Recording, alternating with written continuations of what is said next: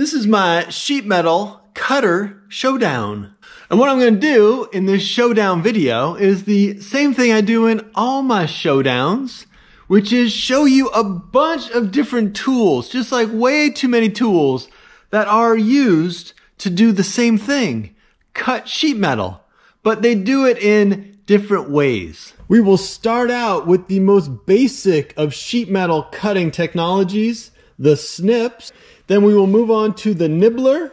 This is a power nibbler. You can get a manual nibbler, but if you've used a manual nibbler, you know that you'd rather use a power nibbler. Then we've got the power shears. Then we're gonna have to talk about the grinder. And I got a couple grinders out because you can cut sheet metal with different grinder blades. We're gonna hit the circular saw next. Circular saw is actually a pretty effective tool for cutting sheet metal.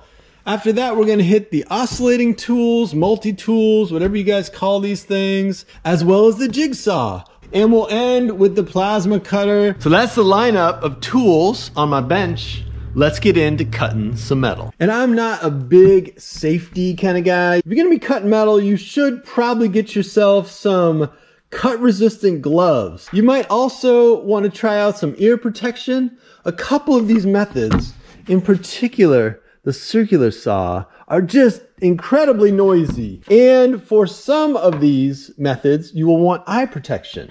Cover up the eyes and possibly the face. Metal will be flying. And if you are fastidious at all, you know, someone who likes stuff done all like fancified, you might also want to pick up a deburring tool for your edges. All right, first up, we're going to go with the most basic, elementary, simple way to cut sheet metal, which is with a pair of snips. If you've got yellow snips, they are designed to cut pretty much straight ahead. If you got red snips, and this isn't red snips, this is a red bag, but it's red, okay? So if you have red snips, they will cut kind of to the left. And if you have green snips, again, it's a green pencil, but you know, they're green snips. Imagine we got green snips right here. Green snips will cut kind of to the right.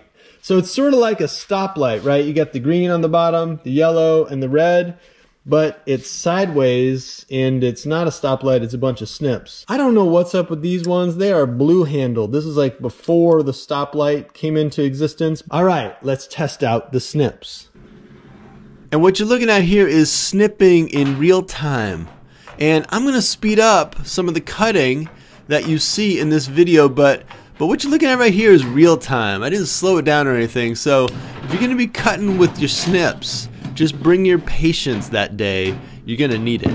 The deal with snips is that they can, a lot of times, kind of power over a corner or bent edge or ripple in the metal or something like that. But, you know, not super well. These things do get kind of messy when you hit contours and variations in your sheet metal. They like the flat, level ground. It's pretty widely accepted that roofing and steel siding and trim, you know, all that thin sheet metal, it can definitely be cut with snips, no doubt about it. And the snips are especially useful when you need to form corners and trim pieces and stuff like that. Snips are actually indispensable for detailed cutting work. Now remember earlier I mentioned that you'd want to have some gloves on, maybe like some cut resistant gloves on. And this is one of the reasons why, if you're using hand shears, you end up just kind of up in here, you know, rubbing on this stuff, and you know, sometimes it's smooth and sometimes it's jagged. If you're doing this on like a roofing job or something, by the end of the day, you will have slices in like 1 or 2 areas on your hands.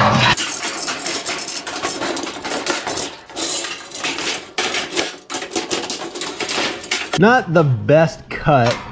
I mean, there are little jagged pieces and stuff. For roofing stuff, I've actually used a really big pair before. Big old snips with like a cutter that's like 5 inches.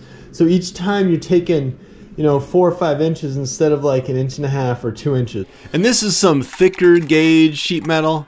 You gotta really like bear down on those snips if you're gonna cut thicker stuff. But there's definitely a limit. So no dice when you come and try to cut like a junction box cover or something thick like this. No problem cutting thin aluminum with the old snips. It's just, you know, it's just kind of slow. Snip, snip, snip, little bit at a time. All right, next up, we got the nibbler. So just to be perfectly clear, it's the dealio at the end of the drill that's the nibbler, and it just screws onto your drill just, you know, like any other drill bit or whatever, but it's a nibbler. And the nibbler pretty much consists of just like a rod that oscillates. That rod just kind of moves back and forth, and there's a little cutting tooth, just a little flat piece at the end of the rod on each side. So it just goes back and forth and nibbles off little teeny half moons of metal. The nibbler is kind of like a punch, you know, it's like punch, punch, punch, just nibbling off little bits. And I gotta say, just right off, that I'm not really like a pro with the nibbler. It's not like my go-to tool. So I did kind of struggle in this demo using the nibbler. You get to the curve and it just won't nibble. It just doesn't really work perfectly for me. It kind of wanders all over and it jammed up a few times. Plus, the deal is you kind of got to work. You kind of got to push. You got to put your back into it to keep that nibbler moving through the material. Alright, that might be like the best nibble job I've ever done. It's straight-ish, and it pretty much just ate away the line.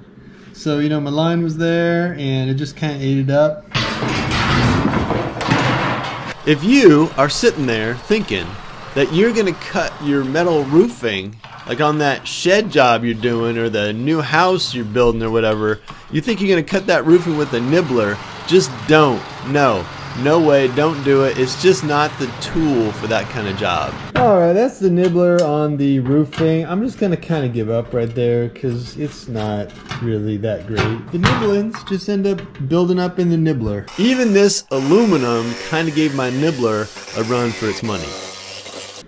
Alright, that's enough nibbling. Next up, after the nibbler, thankfully, we're moving on to the power shears. Alright, here's your look at the business end of the power shears. They're a lot like snips, but you've got two pieces that you're cutting against. So this is like the cutting edge right here, and it moves just a little.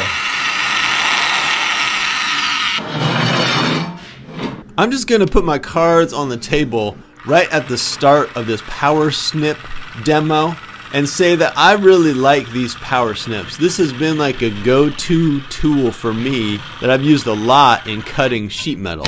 So basically, if you're trying to cut on the line, you gotta decide which side of your shear is gonna be the line. So in this case, I'll make the left side of the shear the line. So the amount of material you remove, that little spiral and stuff, ends up being 1/4 inch. As long as your stuff is on the thinner side, you know, not like plate or whatever, as long as you got actual flexible, pliable sheet, you can get a really immaculate cut. It's a little bit finicky. I'm not saying it's not finicky. You gotta kind of coax the metal in there and you gotta hit it at the right speed. But when it's cutting, it's kind of a thing of metal slicing beauty. So that's your 1/4 inch pigtail that you lose. And you can see we were hugging the line pretty good. Pretty accurate on the straights. If your deal is that you got a lot of corrugated metal to cut, you know, like metal that goes up and down, it's not real flat, it's got heaps and ridges and stuff, it does kind of suck getting the power snips up in there and over the ridges. The contours kind of give it fits. Now, you can do it, you can force it most of the time, sometimes, but it really prefers flat ground. Here's that old junction box cover once again, and it's slower, but it'll just cut that thing right up. And you might have been able to see that with the power snips, you kind of got to find like a sweet spot, both in terms of the speed, like you don't want to go too fast, but then also the angle. So you kind of like tip it just right, especially with that thick stuff, and it'll start cutting. Alright, you've seen the power snips in action. Let's kick it over to the grinders with two different grinding wheels. Alright, now at this point we are getting into the louder, potentially blinding and deafening and life-threatening tools. So, you know, get your PPE or whatever you call it, get that stuff on, and look at that grinder go. Especially with the new blade on there, these babies just eat up the steel. And this right here is just to illustrate that you can make some, you know, kind of like careful and exacting cuts, even when you're using the spinning wheel of death. Now, it's not easy or great for like precision cutting, you know, that's not like its forte or whatever, but it can, you know, if you're careful and slow and you kind of practice and you got a steady hand, it can stick to the line.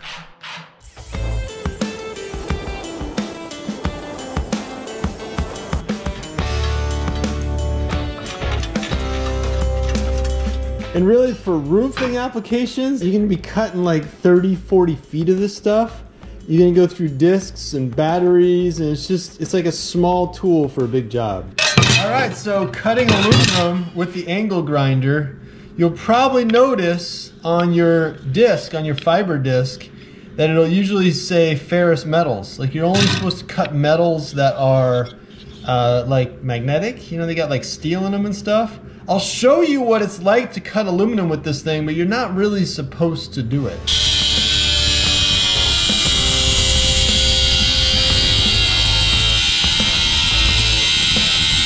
So it works, but man, this stuff like heats up like crazy, and you're not really cutting it in the same way. You're just kind of like moving it out of the way. Which is when the diamond blade comes in handy. I typically use it on masonry, like tile.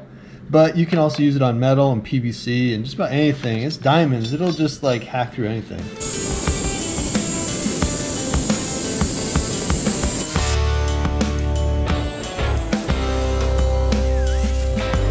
So that was actually kind of slow going on that thick aluminum. I think I've either dulled my blade in previous use, you know, it could have been, or it just kind of sucks on aluminum.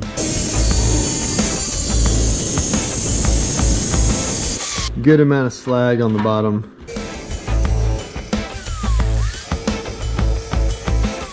Alright, so you've seen the grinders in action. Now it's time for the somewhat less conventional circular saw for cutting sheet metal. And the way you do this, you gotta do this right. You gotta put a plywood blade in here backwards. So, you know, typically the teeth are kind of cutting in this direction since the blade's cutting this way. You put this sucker in backwards, so basically you're going to be cutting with the back side of the blades on your plywood blade. All right, now cutting metal with a circular saw is like an inherently sort of messed up thing to do. I mean, it works, but it's kind of crazy. You're not going to be cutting little things. You're not cutting like little trinkets and whatnot with your circular saw. I would only use this, and actually I have only used this for cutting roofing. Big old long stretches of roofing.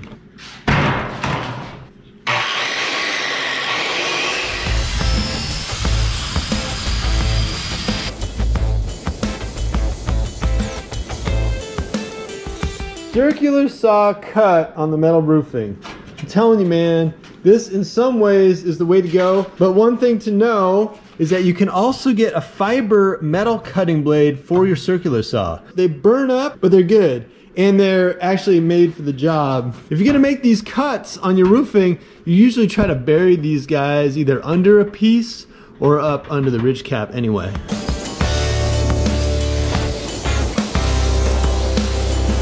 All right, that is your metal chopping circular saw. Not totally recommended by the manufacturer or anything, but it gets the job done. Next up, we are gonna hit these oscillating multi-toolio type things. So this is the thicker gauge aluminum. Now with these oscillating bad boys, keep in mind that you've got to use a metal cutting blade on there, or at least like a multi-purpose blade, and you will go through some blades, like it'll eat them up.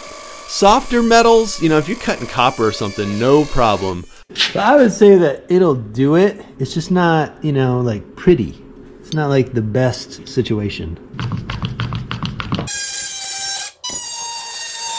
I'm basically cutting this stuff at an angle like this, just tipping the blade. If you come in at it straight, it gets real jumpy, but if you hit it at the angle, it's better. It's not great, but it's better.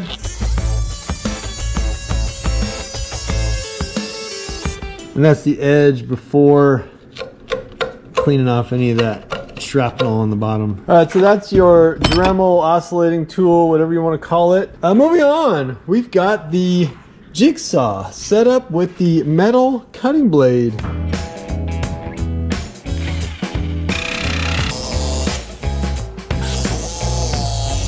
And that is the untrimmed edge. You know, I've never really compared all these guys together at one time. This is actually a cleaner edge. And this clip here is just to show you that the jigsaw, you know, it can kind of get away from you and create some wild as heck vibrations in your material. This is that thicker piece of steel. Pretty dang clean. And here's your thick gauge aluminum. Okay, I gotta cut some roofing with the jigsaw just to show you the deal and to confess that I've actually done this like way too much.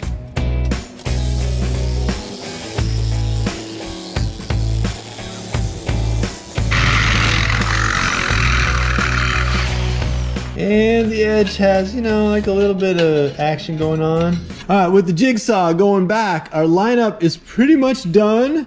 We just need to test the plasma cutter. All right, now typically with the plasma cutter, I would put a straight edge along the cut line just because it'll cut a lot straighter. But since I didn't do that with any of the other tools, I'm just gonna freehand this one too. So we're gonna do plasma cutter, straight line, freehand on the thick aluminum.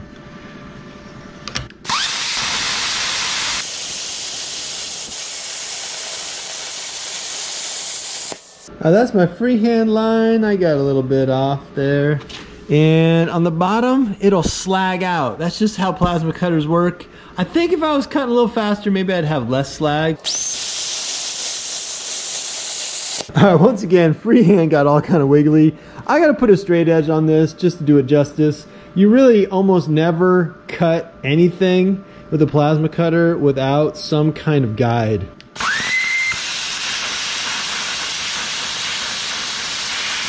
Alright, so there's your proper plasma cut straight line on the steel, thicker steel. And if you waited around to see if I would cut the roofing with the plasma cutter, it's just not gonna happen.